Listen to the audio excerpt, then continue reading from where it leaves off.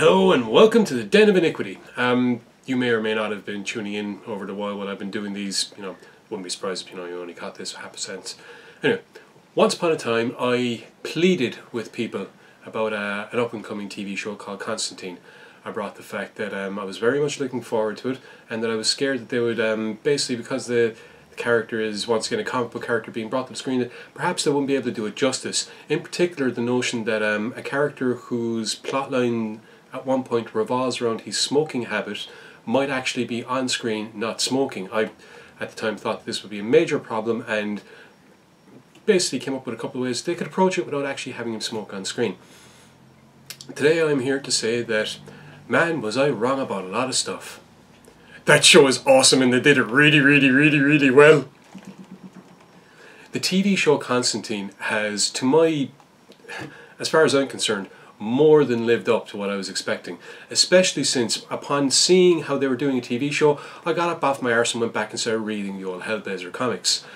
For season 1, I have identified at least 3 different stories that were taken ad lib from within the first 8 or 12 issues of the comic.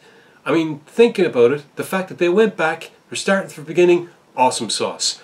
They changed 1 or 2 things from the start. They got rid of a character that they brought in the pilot episode and replaced her with another female lead, also from the original comic, which, as far as I'm concerned, works fantastically.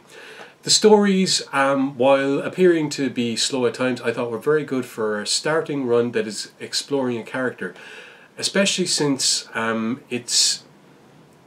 the Constantine character is very similar to another literary character, Harry Dresden, who I might have mentioned before, written by Jim Butcher. 2 characters very similar in their line of work and how they approach things.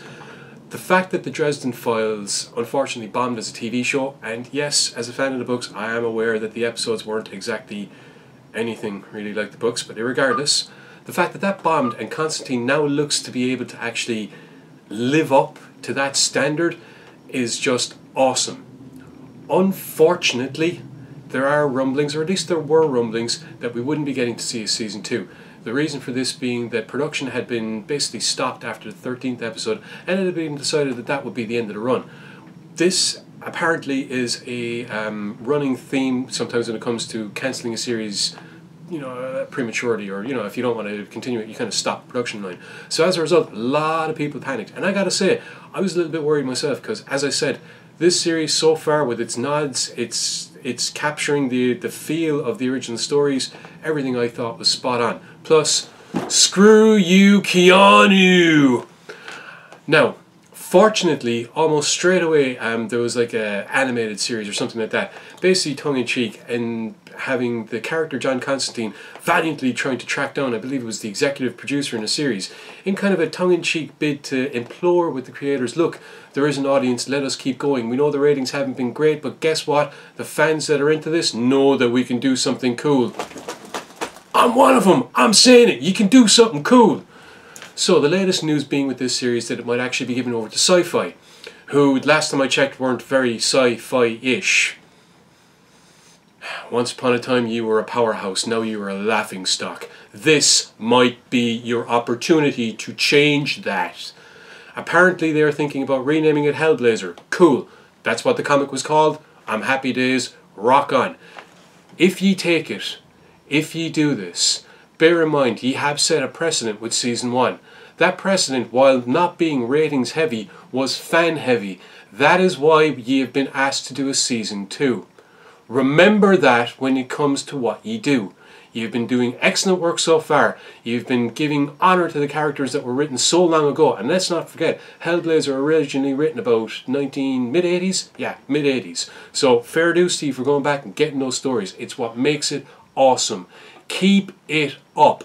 Do not let it slide. Because let us not forget, you're the same people that brought us Sharknado and other such atrocities. As far as I'm concerned, I don't care what B-movie crap and how I get stoned. I don't think they're funny, but that's just me. Getting back on point. Give us Hellblazer. Stick with the kind of stuff they've been doing already. They're building something. You can see it from season 1, they're playing a long game. Good. Let it develop. Let them flesh out the characters every now and then like they have been doing. Let them delve into that old, and let us not forget, unbroken 300 issue run of a comic. Good lords, how much do you have to take from? There is enough there to do. Okay, saying 10 seasons is a bit much. My point is, you're not going to run out of source material. Stick with the source material like what we've been doing, and ye sci-fi who have taken over might redeem yourselves. Because let's face it, the last good stuff you did, Town Call Eureka, Warehouse 13, Alphas. Where are they now? Do not let the Constantine character slip into the where are they now line. Not when you have a fan base as rabid as you can get. Do not let the notion of failing ratings from, I don't know, bad demographics or whatever other spin was put on it, think that you can get away with haphazardly throwing something together and sticking it in our faces and expecting us to stick with it. Keep up the work that has been done. Honor the work that has been done. Do not fuck up. End of discussion.